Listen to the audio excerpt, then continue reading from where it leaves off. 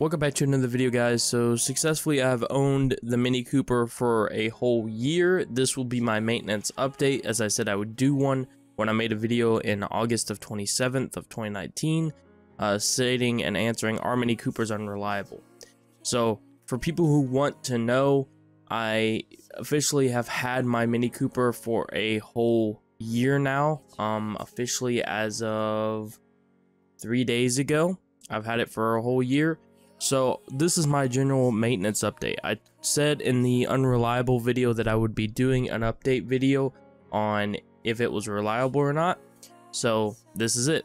So 1 year later, and the only thing I've had to replace on the car is the spark plugs. And that's about it. Now, we're not including general oil change, maintenance and stuff like that, adding in antifreeze, putting in windshield washer fluid, shit like that. We're talking about just general, maintenance, okay? Like general maintenance, like as in putting another part into the car. The only thing I've had to put in is spark plugs, and that's just because that's recommended at 80,000. Now, here's the other thing. There has been nothing on my car, knock on wood, but there has been nothing on my car that has actually stopped my car working. Nothing has broke to where the car doesn't work. Nothing has broke to where I've had to replace it to get the car to start working. Nothing along those lines. So, generally speaking, are Mini Coopers unreliable? The actual answer is, it just depends on the Mini that you get. And I wanted to do this video for a lot of reasons. There's a lot of negativity surrounding Mini Coopers online. There's a lot of negativity surrounding people stating and saying, oh, if you get one, it's going to break down. It's completely unreliable. That's not true. It depends on the engine you get and the type that you get. For instance, I got the regular Cooper, which is an N16, which is one of the most reliable ones you can get, besides brand new Minis. But you just have to find a Mini that has not been, pretty much like what I want to say is like taken care of by the previous owner if you're not getting a new one. And that's the problem with Mini Coopers. Is the biggest problem with them is people get them, and then because of secondhand owners, they get a bad rep. That's the reason why.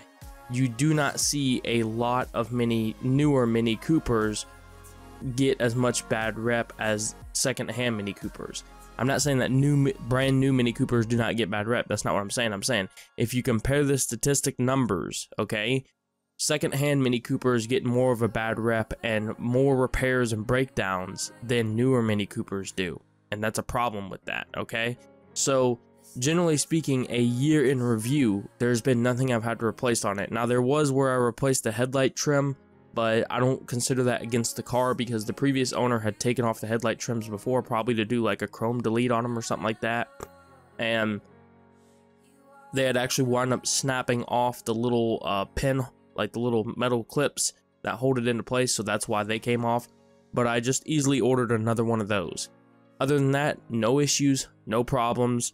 If I had to give some negatives about owning a Mini, it would be that go into it knowing that the car that you're gonna get is not like if you get a regular Mini, I'm saying this, okay? You're not gonna get a car that's mainly gonna haul a bunch of stuff. Like, you're not gonna be able to put a giant TV in this thing. You'll be able to fit like a 24, 27-inch monitor, TV, something like that, but you're not going to buy a Mini Cooper to then go and buy like a 75-inch TV. It's not happening, okay? So, probably my biggest complaint that I feel like a lot of people won't notice or they'll have to get adjusting to is if you take your Mini Cooper to do car washes, okay? This is the biggest problem. If you go to a car wash, okay, and there is a rail, like a track that your car has to get on, even if it's a touch-free one, you cannot do it for the most part.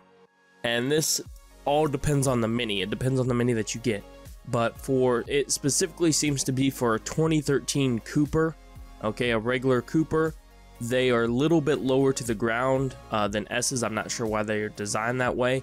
But if you try to take it through a track car wash, it will get stuck on the track. Your tie rods will get stuck on the actual track of the car wash. This happened to me when I wanted to take my car for a car wash, and I just had to get off the track, and then they refunded me my money back because there was nothing I could do about it. There's nothing like I could sit here and do to be able to get through it. So I had to drive off the track. But other than that, no issues, no problems, no overheating, no problems with belt slipping, no problems with like any issues with like chains, no transmission problems, nothing like that. Getting 30 miles per gallon, it's a fun little drive to enjoy.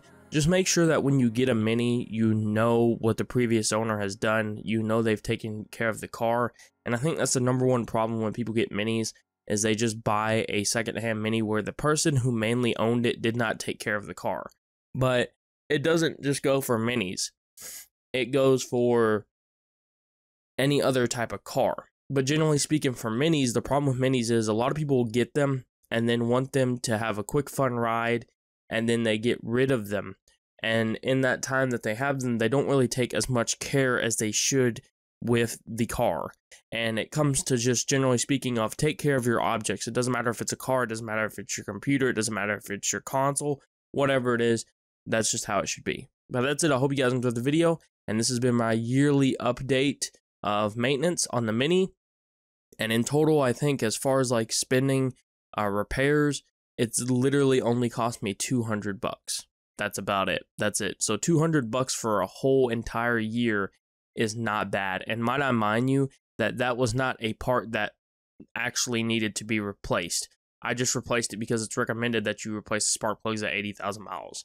So that's it. I hope you guys enjoyed the video, and I'll see you guys next time.